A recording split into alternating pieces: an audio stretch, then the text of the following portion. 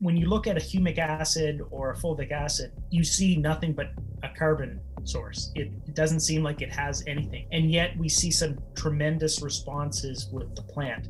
You know, humic acid is in fact alkali, right? So it's not going to be your pH down. You can't use humic acid to decrease your pH.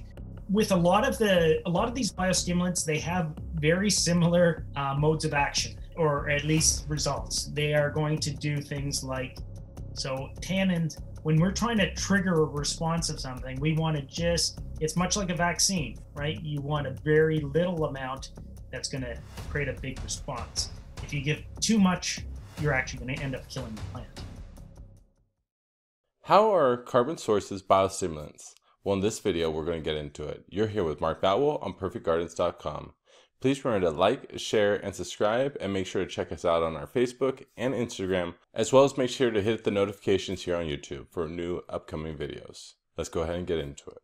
Make sure to check out our monthly membership. For as little as $2.99 a month, you get access now to 105 members, 2,586 photos, 274 videos, 21 files, 1,106 shared links, and much, much more. Hey guys, we're back with part 2 on biostimulants. This is a very big subject. A lot of things are being labeled as biostimulants. And so like I said in part 1, we're breaking this up into 3 parts. So let's go ahead and dive into part 2 on carbon sources and what are different carbon sources and how they are now labeling them as biostimulants. So first 2 really, because they're fairly similar, right? Humic acid and fulvic acid. Why are they considering these to be biostimulants? You know, what's interesting about, humic acid and fulvic acid, and you can include human in that as well at the bottom there.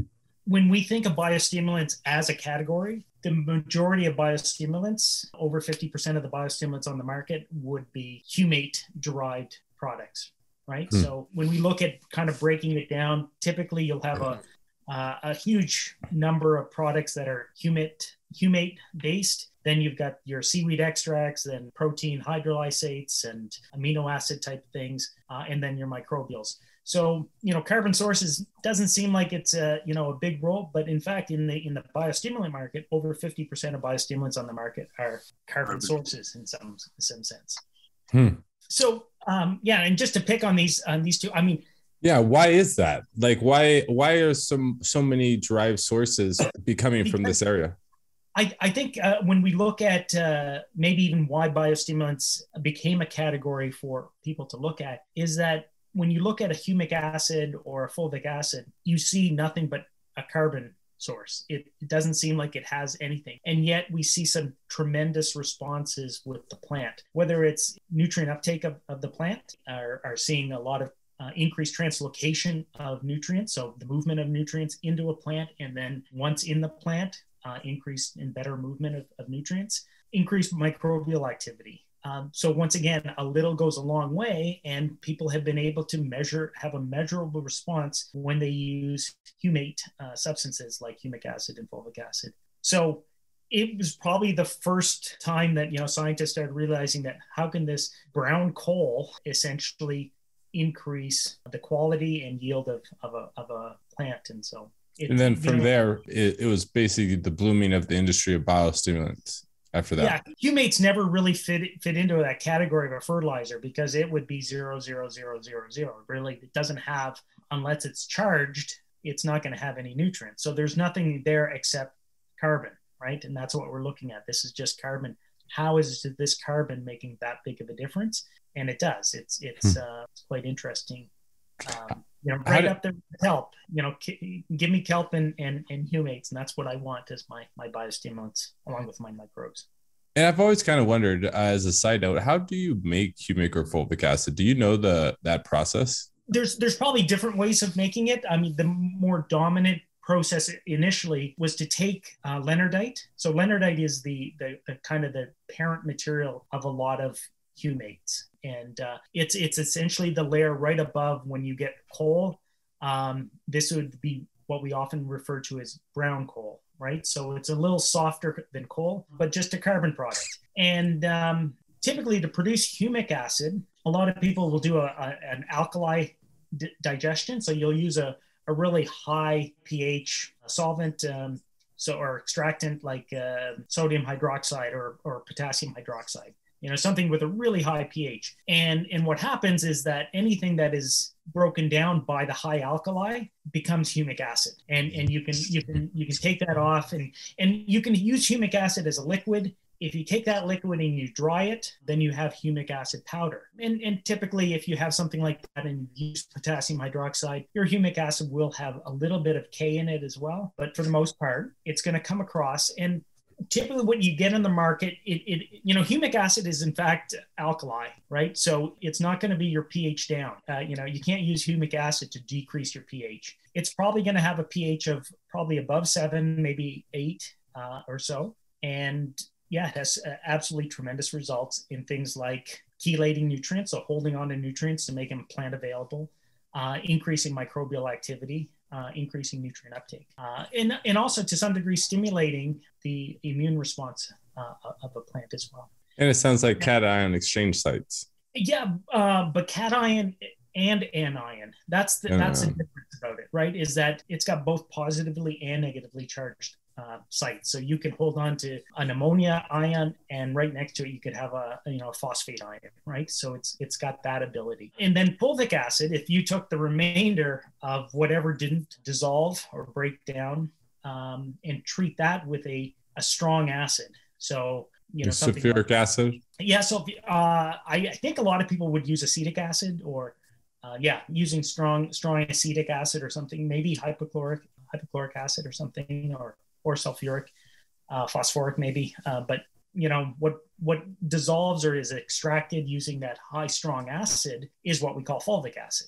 And that's why fulvic acid, if you've ever used the liquid of fulvic acid, it's got that kind of nice gold tan look to it, right? Your humic acid tends to be black or brown. Great thing to add in drip lines and then water reservoirs and things like that. The fulvic acid's got that gold tan color. It is a true acid, right? So when you get fulvic acid, either they've used something to bring the pH back up to maybe 5.5, or sometimes you'll get fulvic acids that might only be 3 pH. And then, you can use that as a pH down. Do they make powdered fulvic? I don't think I've ever seen a powdered fulvic. I know a humic, but do they make a powdered fulvic? Yeah, I know that a company here in Canada called Easy Grow, EZ, yeah. We learned that yesterday, Mark. We learned that. I know we learned that yesterday. He said the exact same thing. That the rest of the world doesn't say Z. They say Z.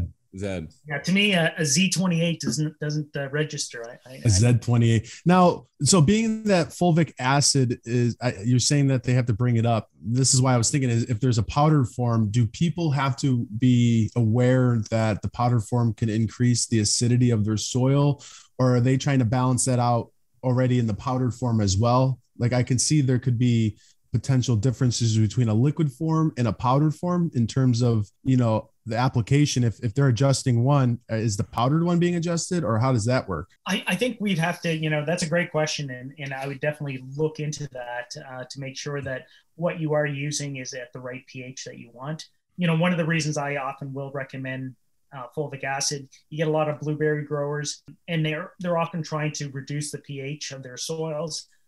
They often will turn to sulfur to do that. I think fulvic acid has a much better role in that, especially because a lot of fulvic acids have excessive iron as well, right? So they've got some iron added to that fulvic acid, and of course, blueberries are very prone to getting iron chlorosis because as the pH increases, the iron becomes less available, and they need that for that, photosynthesis to happen. So, and then after that process, they extract it from alkaline. Then they went to acidity. What's left over? Anything? Human. That's what you're left with. And interesting. And that's the as I think we called it, the undigestible of the undigestible, right? This is the core carbon, and we champion humic acid and fulvic acid as these amazing chelators and holders of nutrients. Human's going to hold phenomenally more. It's there's a lot of that's how I viewed it with all my research with humic, and then I learned about human, and I'm like, man, this is the one I want to try because like you stated, it holds on to a lot many more things, and I can see its place in nature. Nature's in this all this process, and what's left over is human, and it's helping protect the soil. That's kind of how I look at it. It's holding on to things potentially that can be moved away out of the system, and ensuring that the soil has what the plant needs. You can buy human, right? Or no? It's already in the soil. I personally, I haven't found it yet. I think and you mentioned John Kempf in a previous episode. Yeah, I know that their product, I believe, might even be called Humicarb. Could be, but that would contain human in it. So arguably, if you had some amazing compost and you don't have to produce humic acid and fulvic acid and arguably human by just using leonardite as your starting source. You can produce humic acid and fulvic acid. Humates are being produced in a compost pile as well, right? It's just not extracted out in that way. And I spoke about two types of chemical preparation of humic acid and fulvic acid. There are other sources that don't use a high alkali or a high acid treatment. Are we talking about bone char as well? No, like lignardite coal. Did you say it was? Yeah, it's a brown coal. Brown coal or lignardite.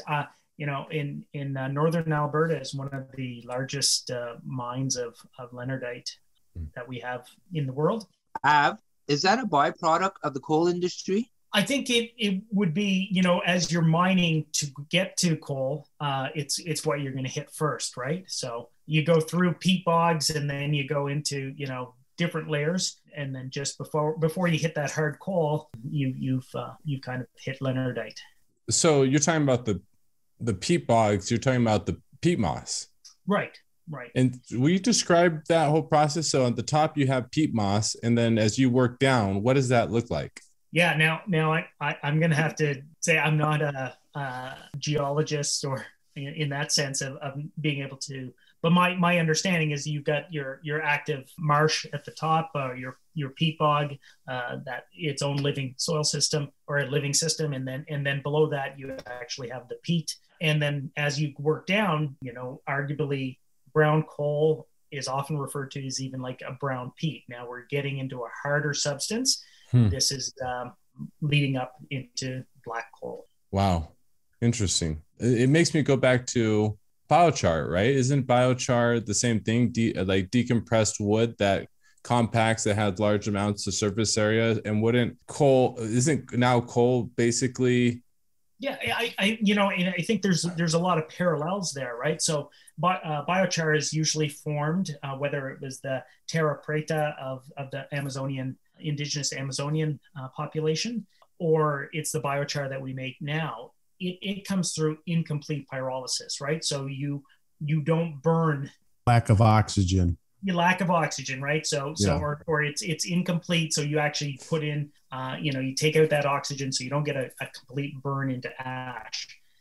Very similar principle. That biochar is going to have a lot of those positively and negatively charged sites and be able to hold on to nutrients. The fact is that humic acid, fulvic acid, and human typically are have far more sites. Yeah, far more sites to hold. We haven't really focused on some. What are the rest of them? Yeah, what are polyphenols? Much like you're going to find a lot of polyphenols in brown algae, brown seaweeds.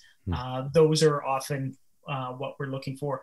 With a lot of these biostimulants, they have very similar modes of action, or at least results. They are going to do things like increase nutrient uptake. They are going to stimulate the immune system of the plant, and usually then perhaps address some stress tolerances, right? So one of the things that polyphenols can do is that they can stimulate ability for a plant to grow through even some stress, whether that's a salt stress or a drought stress or something.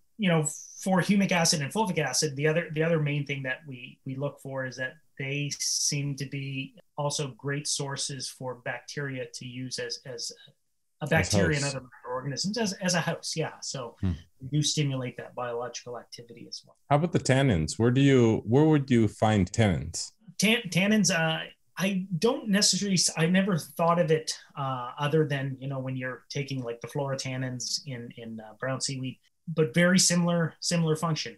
What is it going to trigger? Is it tannin will most likely trigger your induced systemic resistance of a plant, or the systemic acquired resistance.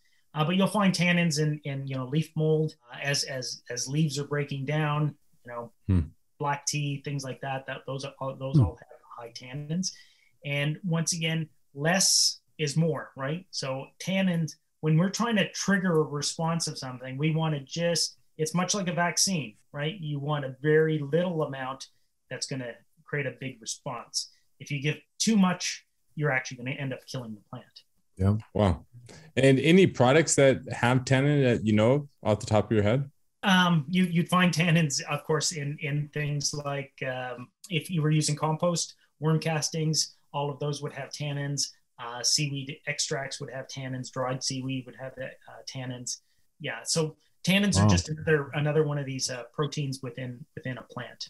Wow. That's so interesting. It sounds like we got 3 more to cover, but it sounds really like biostimulants, humic, fulvic, and kelp really make up biostimulants. To me, yeah. And I think there's definitely been one study that out of Virginia, it's often quoted that a 5-to-2 ratio of humic acid to kelp extract works phenomenally better than a 1-to-1 ratio or something like that. So what do you mean by that? Like a 5-to-1, like 5 teaspoons to 2 teaspoons? Yeah, exactly. So if you maintain a 5-to-1 or 5-to-2 ratio, and so if it was 5 milliliters of humic acid, 2 milliliters of the kelp extract, that would be your solution that you would use. And supposedly, according to this study at West Virginia or Virginia State, it seemed to work the best in terms of being serving as a biostimulant, whether that meant increased nutrient uptake, stress tolerance, increased yield. That's really interesting, because a lot of beneficial bacteria and fungi products have, I think they have humic in them already. So it makes me want to take into consideration that when I'm adding them together. So, yeah. How about ligands? What are those? Yeah, so lignins are that protein that forms that hard woodiness of your cannabinoid, right? So when your cellulose turns more woody, so the cellulose is when you get that nice green looking stem, that's the cellulose. We personally can't digest cellulose, but cows of course can. Lignins are when cellulose becomes woody, right? And so that's what that is. In terms of where it works in as a biostimulant, I'm assuming that it's going to have very similar responses as like a tannin, or perhaps even like human, in the sense that it's a microbial stimulant that can help signal something within the plant. Also in kelp? Tannins in kelp? Yeah, there's tannins in kelp. Well, so, I mean, the ligands. Oh, lignins. I can't, do you picture kelp, seaweeds getting really woody? Oh yeah, no, absolutely not. So I'm thinking probably like a hardwood, like it could be any woody substance that is lignin, right? So I mean, seaweed could. I just can't picture it, right? No, you're right. I didn't make the connection until you said that. So now I'm thinking harder wood material, which then a lot of mushroom growers use woody material to grow mushrooms, right? Mm-hmm. So it's making me also think a little bit about that and seeing the connection with the growing mushrooms. But I don't know the connection. Well, I mean, it's a food source, right? So we can't digest lignin, but yeah, it's a great fungal food, right? That's what dendritic fungi do. They break down wood. That's their food source. That's interesting. I've been watching a couple mushroom growers on YouTube, and they use different wood sources for different reasons. And I wasn't sure why. And I'm starting to realize now it could be a better food source for the microbes, but for the fungi. Oftentimes it's whatever digestive enzymes, they have able to do that, right? And we have to be careful because things like tannins, if you were to use a bark mulch, around your cannabis plants, and that bark mulch was relatively fresh and it came from, perhaps a species that has high residues of tannin, you will impede, really hinder growth. And that's been one of the biggest challenges in using bark mulch as a replacement for peat or cocoa, is that it has a high tannin content, and that tannin actually will inhibit seedling emergence and really proper root growth for a lot of our. So when they say wood would rob the nitrogen, that's not actually what's hurting the plant. It's the tannins on the wood that are hurting the new plant. Definitely the tannins are those, exudates that are going to impact the plant, in a negative sense, that could inhibit root growth and stuff. When we say that it's the carbon to nitrogen ratio, so when we look at bark mulch, it may have a carbon to nitrogen ratio of 100 to 1, meaning that you've got 100 parts of carbon and 1 part of nitrogen. Our soils typically have a carbon to nitrogen ratio of 12 to 1 or 15 to 1. So you put that much more carbon, it is in fact going to start stealing your nitrogen, right? And that's why it's important too. If you get into compost, you need to make sure your carbon to, I always say green, or there's a balance that you need to achieve for those reasons. So your end result is not just significantly one or the other, or for the process of breaking down that compost. Yeah, depending on what you want to end up with. If you want a great compost for cannabis, you probably want a more fungal compost, right? So you're going to have a little bit more carbon in it, right, even in the starting material, than you would if you were trying to feed your vegetable garden, right? Yeah. For vegetable garden, you want a much lower carbon to nitrogen ratio. That's so interesting. The last two, we have lipids and fatty acids. Why are they considered biostimulants? In large part, lipids and fatty acids, we can't really call them, fertilizers. What they often do is they're precursors to many of our primary metabolites. And so plants have the ability, and this is the amazing thing that we still don't understand fully, is that they can take up a pretty big molecule. We think that, the cell wall is going to, hold back what they can actually take up, but fatty acids and lipids can actually be pulled into a cell wall. And now you've got something that is a little bit more advanced, and the plant can immediately turn that into a protein. Are lipids a form of fat or a form of protein, or? They're a form of fat, right? Form of fat, right? Lipids are fats, right? And we'll often see that, of course, in cannabis, for example, when you look at cannabinoid biosynthesis, there's often, lipids being used in that whole biosynthesis. And so if you give a plant a starter of a molecule, it just progresses from that. It's the same reason, as we'll talk about next time, around amino acids and what they do. That's probably a great place to finish up, guys. Please follow us to part 3 on amino acids and why they are biostimulants. Please remember to like, share, and subscribe, and make sure to check us out on our Instagram page and Facebook. Have a great grow. To me, the best way of describing a biostimulant is to move it away from calling it a fertilizer, because in large practice, you are using minute amounts of this product and seeing a larger response.